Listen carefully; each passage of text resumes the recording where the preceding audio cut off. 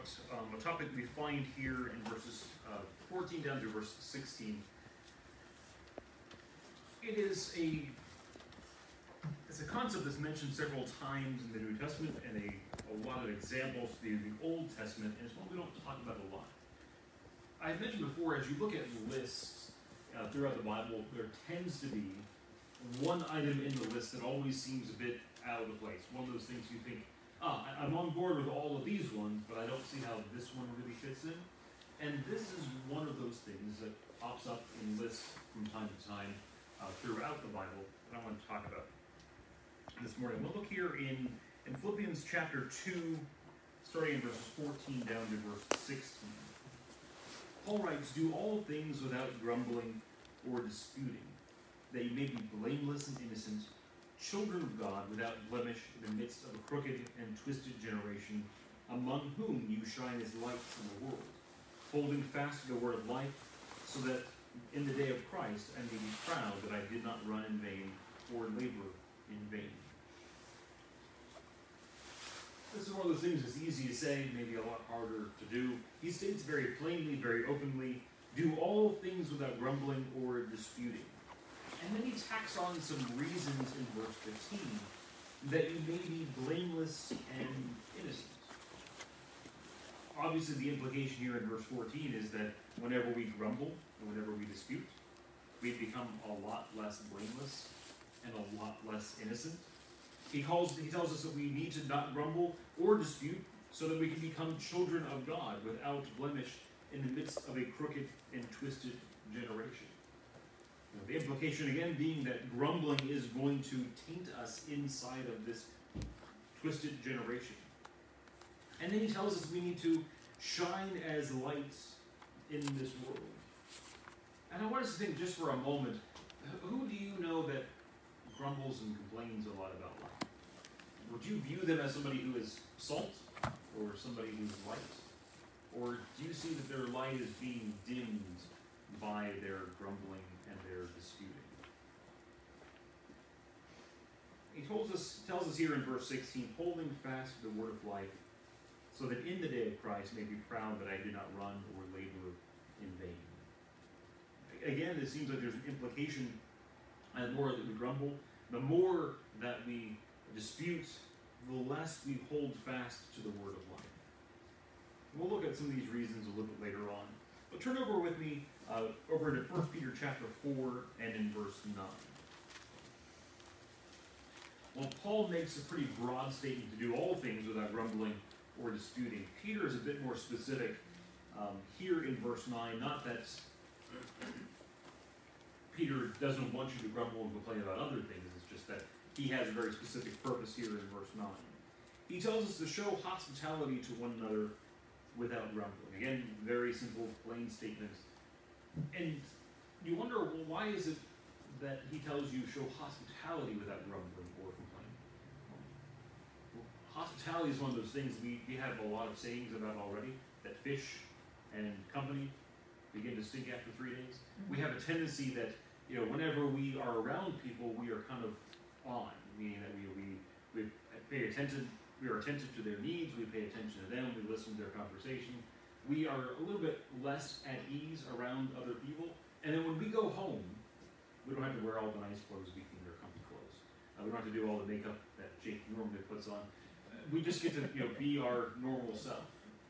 We are a lot more comfortable in our own home, in our own domain. And whenever you invite people in to stay with you for an extended time period, that tends to begin to wear on you. And what begins as generosity and kindness begins to be an obligation. And we begin to resent over time. That's a general tendency for us. So Peter tells us we need to show hospitality without grumbling or complaining. And that even in areas where we would rather not, he tells us to do it anyways. And I want to look at two examples for this. One is in Jude chapter 1. By the way, the only chapter in Jude, if you're super curious. Jude chapter 1, and we're going to look, starting there, let's go ahead and start back in verse 14.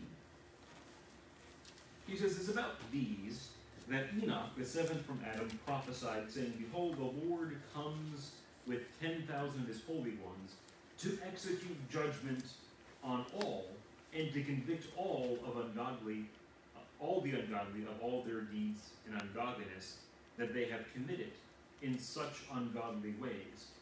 For all the harsh things that ungodly sinners have spoken against them, these are grumblers, malcontents, following their own sinful desires. They are loudmouth boasters, showing favoritism to gain advantage. He mentions, this is a prophecy from Enoch, which we know almost nothing about, other than he makes the point that the Lord will come with 10,000 of his holy ones to execute judgment against these people who, and then he goes into this long list of ungodliness, that all the ungodly and all of their ungodly ways and which they committed in their ungodly deeds. And then he mentions who these people are in verse 16.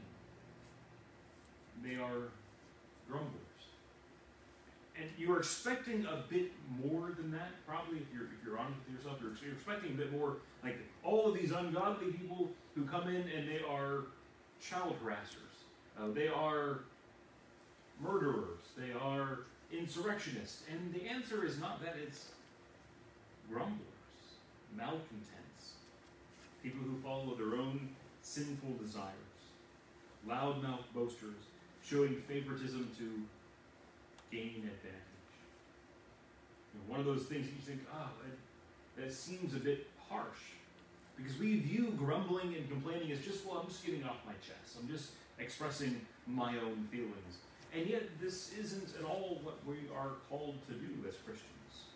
I want to look at one more passage over in 1 Corinthians chapter 10. He gets into a longer discourse in chapter 10 over idolatry. And he draws, in verses 1 through 10, on the example from, or the examples from the Old Testament. And he begins there in verse 1, I do not want you to be unaware, brothers, that our fathers were all under the cloud and all passed through the sea.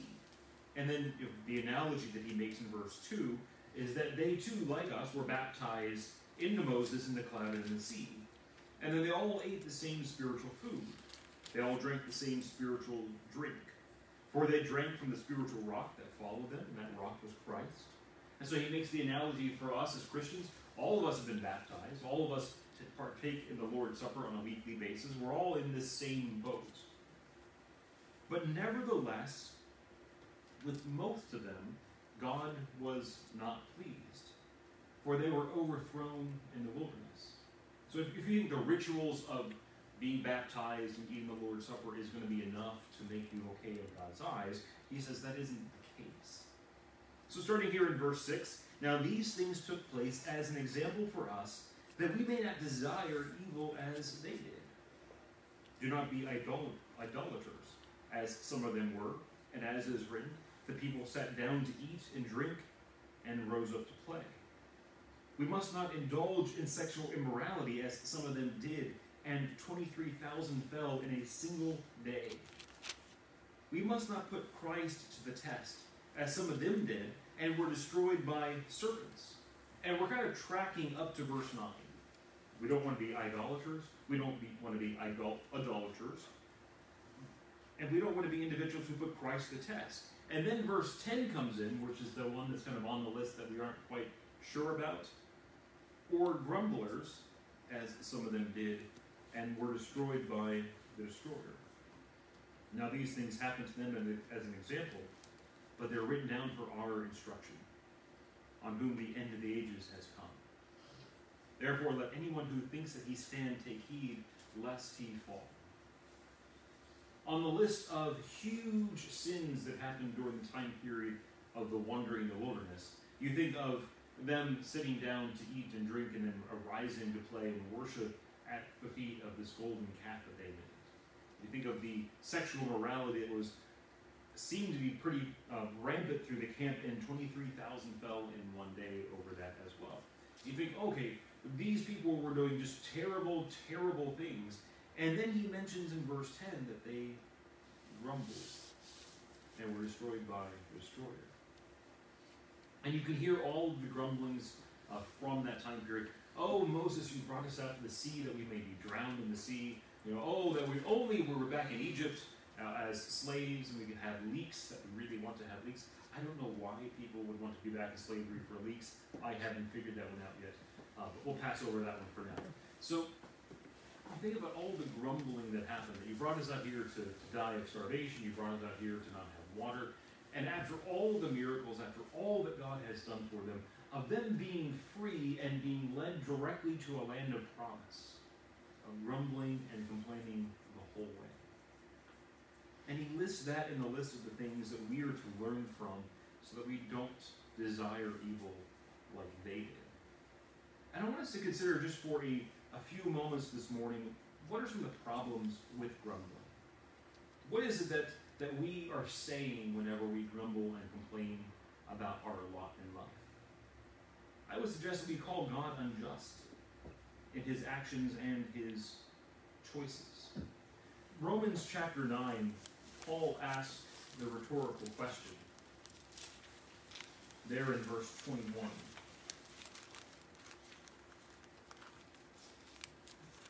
Has the potter no right over the clay to make out of the same lump one vessel for honorable use and another for dishonorable use? Doesn't God have right over our lives to shape and mold us the way that we ought to be? And yet whenever we grumble and complain about our life, aren't we really saying back to God that he's unjust in his actions, that that he isn't right in making the choices that he's made for us? And that's what the Israelites did. Why would God bring me out here? This is not the right choice to make. We also tend to be people who claim that what we're going through is undeserved. And I wasn't sure how far I was. Technology is great whenever it works. Ephesians chapter 2. Ephesians chapter 2.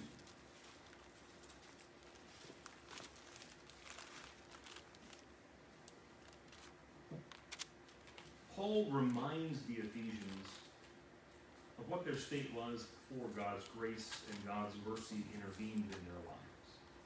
He tells them in verse 1, "And you were dead in your trespasses and sins, in which you once walked, following the course of this world, following the prince of the power of the air, the spirit that is now at work in the sons of disobedience, among whom we all once lived in the passions of our flesh, carrying out the desires of the body and mind, and were by nature children of wrath like the rest of mankind.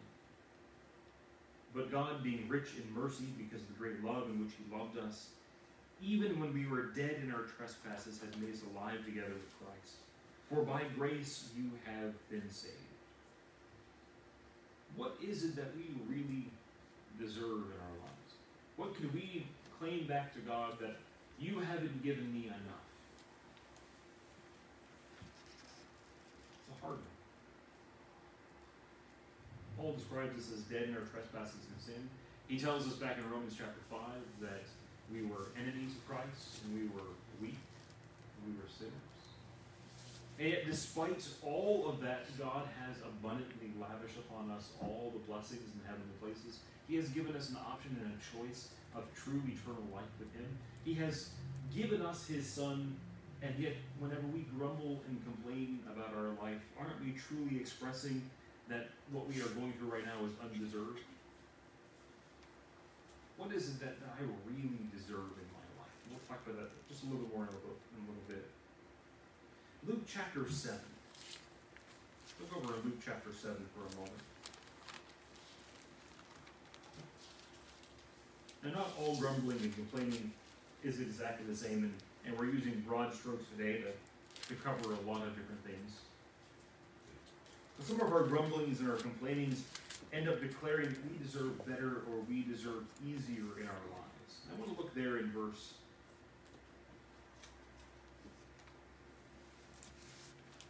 10. It's one of those times that my handwritten notes transitioned over into text is not what I'm looking for. And I apologize. I believe it's chapter 17, verse 10. I could be wrong about that one as well. I probably will be. Chapter 17, verse 10. I'll deal with the secretary later whenever I get back home. He'll get a good nap. Verse 10, Jesus makes the point, so you also, when you have done all that you were commanded to say, or when you were commanded, say, we are unworthy servants, and we've only done our duty. So oftentimes we tend to be people who get above our station, who demand much more from God than we ever deserve. And Jesus says, when you've done all, whenever you have completed everything that you were commanded to do, that we still have the right to boast before God and look what I deserve, look what I have. He says, what we need to be willing to say is we are unworthy servants and we have only done our duty. And I want us to consider Nehemiah chapter 9 and verse 33. This may be an odd passage to look at for this point, but I hope it makes sense. Hopefully you guys will give me a little leeway, just enough to hang myself with. Nehemiah is dealing with the time period of the return. So you have three returns up to this point, and the people are in a bad state. They've been in captivity for years. They have a small remnant, a trickle that is coming back into Jerusalem, a city that's broken down, walls are torn apart. They're facing persecutions on every side. Things are not in a good state. And you can imagine at any point in time the people rising up in Nehemiah's time, gathering together and complaining before God that we deserve better or we deserve easier. Our life should be more than it is now. And yet in Nehemiah chapter 9, the people had to get together not to complain to God, but to confess their sins before God. And there in verse 32 and verse 33, the people say, now therefore our God, the great, the mighty, the awesome God who keeps covenant in steadfast love, let not all the hardships seem little to you that you have come to us upon our kings, our princes, our priests, our prophets, our fathers, and all your people since the time of the kings of Assyria until this day. Yet you have been righteous in all that has come upon us, and you have dealt faithfully, and we have acted wickedly. If you want to talk about people who probably could feel like they have the short end of the straw, I would suggest that people here in Nehemiah's time probably could definitely feel that they had the short end of the straw. And what they had the mindset to say, though, is that God, you have been here through all of it. You have acted wisely and fairly. You have dealt with us faithfully. And it's us who have acted wickedly. Whenever we grumble and complain, we claim that God has not been fair, that he hasn't acted faithful, that his loving kindness has not been lavished upon us, and we declare that we deserve better. And yet, the people of Nehemiah's time, I think, had the right mindset. God has dealt fairly, he has dealt faithfully, and it's us who have lived wickedly. Another problem with grumbling and complaining is that we fail to have faith that things will work together for good. I don't know what all of the hardships are going to turn out to be, but in Romans chapter 8 and verse 28, Paul says that we know. I love it when people who are way smarter than me tell me things that I don't know, as if I already know them. Paul states that in Romans chapter 8, we know that all things work together for good for those who love God and are called according to his purpose. We should know that.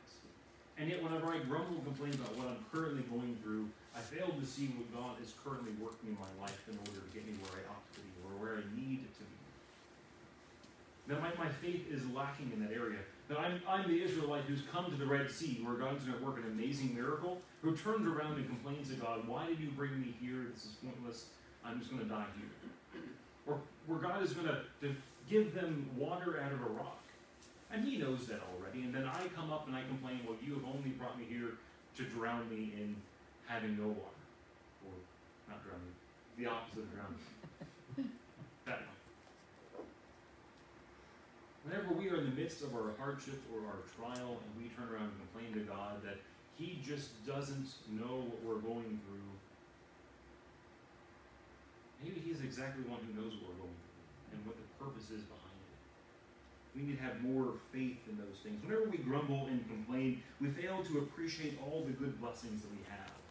In Ephesians chapter 3, or Ephesians chapter 1 and verse 3, I should say,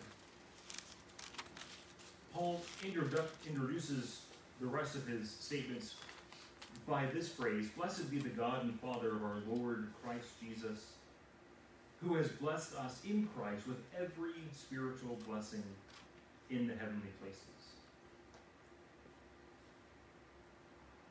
What if I don't have this one particular thing, or this set of things that I want in my life? Or what if I have to suffer through some things while being blessed abundantly in other areas? Is that worth grumbling and complaining over? Paul says we have been given all spiritual, or every spiritual blessing in the heavenly places. We have been far more abundantly blessed than we could ask or think of, and yet we want to complain and grumble about this small thing. And we'll pick on kids whenever they're small right now, since I'm the only one that has kids that are small right now.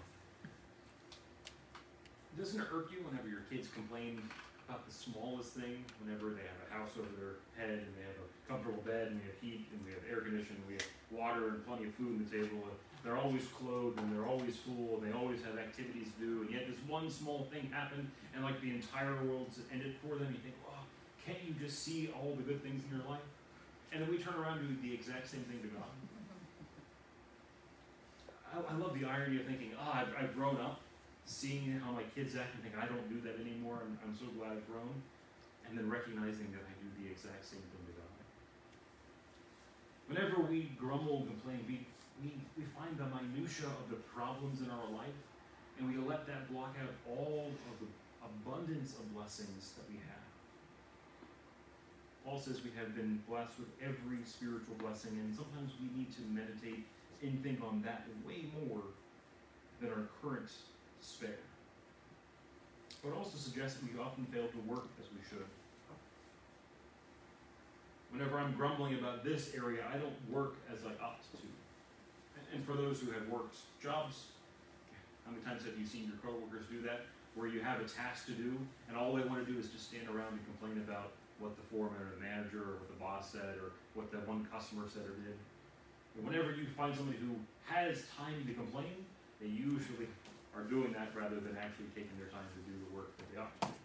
Just as a general idea. I think the same thing kind of happens to us spiritually. We often also don't serve others as humbly as we ought to. If I want to grumble and complain about you, then I'm probably not going to humbly serve you as I ought to. Whether it's brother or sister, whether it's enemy, whether it's someone I don't know yet. We also often don't adorn the gospel as we must. How many people want to look at somebody who's a grumbler and a complainer and think, that's the kind of life I want to lead. I want to be just like that person. I wonder what their secret is in life to make them so grumpy. We don't do that. We are called to adorn the doctrine. And that's what Paul tells us in Philippians chapter 2 and verse 14, do all things without grumbling or complaining, so that you may shine as the lights in the world. That the more you grumble, the less your light shines. That goes hand in hand as well. So let's talk about some solutions. If someone points out problems and never gives solutions, be wary of him and the guy who keeps too many picks. But solutions. I'll give you just a couple quick ideas this afternoon. In 1 Corinthians chapter 7 and verse 17, he gives the broader context in chapter 7 over marriage. And he gives a smaller context in verses right around verse 17, actually dealing with whether you are free or in bondage. And in both contexts, both in marriage and in bondage, whatever connection you want to make to both of those there, I'll leave you to make those connections. But in verse 17, he says, only let each person lead the life that the Lord has assigned to him, and to which God has called them. And this is my rule in all the churches. There is a sense of humility and acceptance for whatever God has assigned in my life. So here are people who are struggling in their marriage, as he gets into that middle section of chapter 7, individuals who are struggling with their lot, whether they are free or a bondservant. And he says, only let the person lead the life the Lord has assigned to him, into which God has called him. It's a pretty big idea, a pretty big concept, to just simply humbly accept our lot. In Job chapter 1, in verse 21, I think this is probably one of the passages we know extremely well from Job.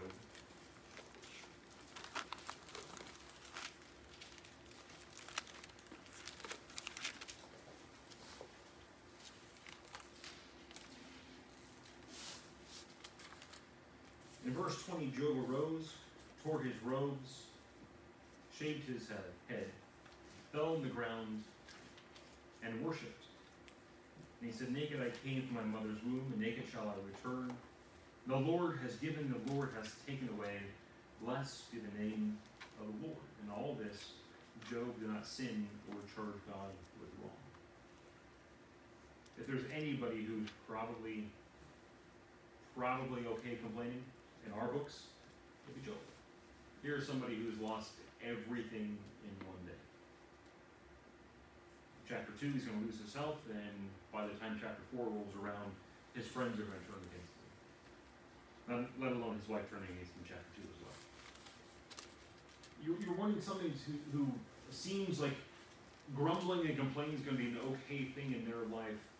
And Job's response, which makes him the man that he is not to grumble or complain or to charge God with wrong, but it's to bow down and worship, and to state, blessed be the name of the Lord. There's a pretty consistent theme that runs through most of the Old Testament for individuals who are characterized and classified as godly individuals. People who are held up as examples for us, that whenever they face hardships and wrongs, that they worship God. And so oftentimes we retreat from the worship of God into our own self-pity. We oftentimes devolve into grumbling and complaining, even if it's just internal grumbling and complaining, and we fail to be able to worship God through the hardships. As we see Job as an example, we'll look at James chapter 5 in a little bit, where James brings up this very concept when it comes to Job. But Job worshipped. Abraham worshipped. Moses worshipped. David worshipped whenever hardships happen. And the question comes up for us whenever we have hardships. Is our natural reaction, is our predisposition to worship more? And I would suggest that it really should be. Titus chapter 3, since Lee pointed this out the other day, and I had missed it for all those times.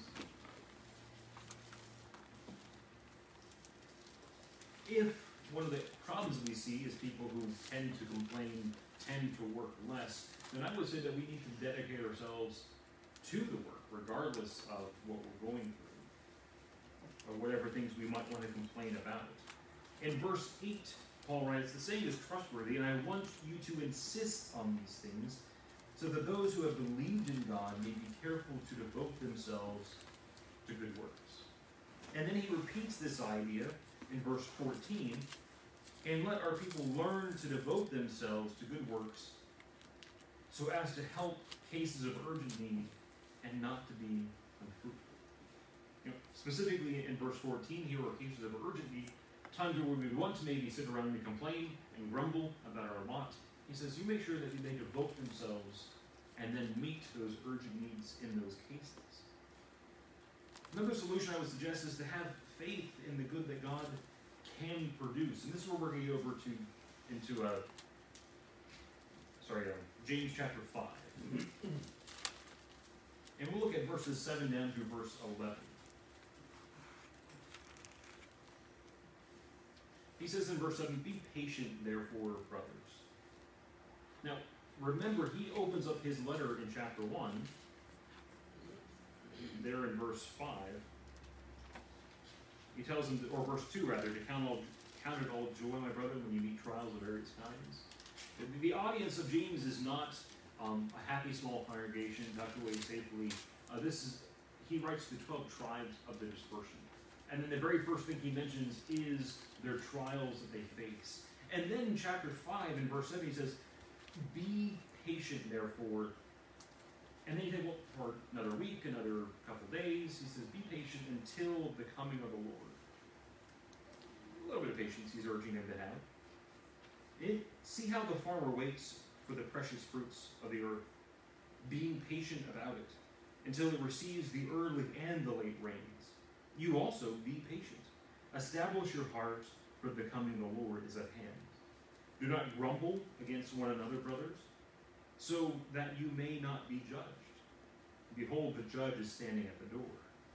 As an example of suffering and patience, take the prophets who spoke in the name of the Lord. Behold, we consider them blessed who remain steadfast. And you have heard of the steadfastness of Job, and you have seen the purpose of the Lord, how the Lord is compassionate and merciful. Again, right tucked in there, he mentions in verse 9, do not grumble against one another. And then he encourages us here, as you get down to verse 11, to see the purpose of the Lord by using Job as an example. God had a purpose in what Job had suffered. He had a purpose in what he went through. And that purpose was not seen by Job at the beginning or the middle of what he was going through, but we get to see it now. Grumbling and complaining does not serve God's purposes. Patience and endurance does. In Philippians chapter 4 would be our last passage. There in verse 7. And the Psalms, I think, are a great example of this. You find every emotion kind of conceivable inside the book of Psalms. Joy and sorrow and heartbreak and uncertainty, vengeance and grief and relief, all of that is found in the book of Psalms. How do we express those things clearly and wholly back to God? The book of Psalms are a good point. But here in Philippians chapter 4 and verse 7, or starting back in verse 5 and 6. Let your reasonableness be known to everyone, the Lord's at hand. Do not be anxious about anything, but in everything, by prayer and supplication with thanksgiving, let your requests be known to God. And the peace of God, which surpasses all understanding, will guard your hearts and your minds in Christ Jesus. As in all things in our life, prayer is going to be of utmost importance. Are we allowed to express to God our heartache and our sorrow? Absolutely. Are we to grumble and complain about God to one another? Absolutely not. We tend to write off grumbling and complaining as being not a big deal and not a huge issue. We tend to think of it as just expressing ourselves or getting things off our chest, or just venting our emotions to one another. And yet, the mindsets that leads to grumbling and complaining are a big problem. A lack of faith in God, a lack of trust in His purposes, a misalignment of our sights on things that are good, and picking up the minutiae details of problems in order to make them huge issues. The list kind of goes on and on. We gave just some of the problems for grumbling and complaining. I want us to consider the solutions of our, for these problems, for us to be people who truly dedicate ourselves to the work. We find again, just in our common everyday place, that you find there are coworkers that we have that grumble and complain and don't do a whole lot of work. And we have people who dedicate themselves to the work, even though they're going through the same thing that the grumbler and the complainer is going through, and they go home satisfied and sleep well at night. I find the same thing to be so spiritual. We all have things that we could grumble and complain about. And we could be Christians who stand off on the sideline and grumble and complain about all the things that happen in life. Or we could be people who truly put our hands to the plow and work hard. I would suggest that. I would suggest we be people who have faith that God can produce good in the bad that we're currently going through. That there is a purpose that God has in those things. And that in all things we express to God the things we need to express to God.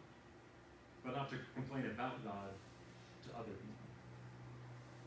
So as we go back to where we had started, there in Philippians chapter 2, and in verse 14, do all things without grumbling or disputing. I want us to take some time this week to consider our idle chat with other people.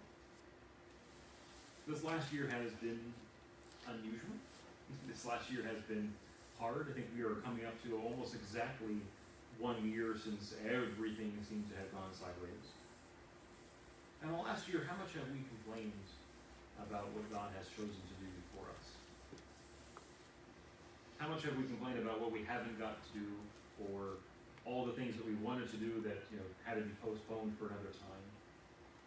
How much have we complained about how the world has changed, or what has happened politically over the last year? Ask yourself if your light has been dimmed through the things you have said over the last 12 months, or has it shone forth brighter over the things you have said over the last 12 months? We've all been in the same storm, whether we're in the same boat or not.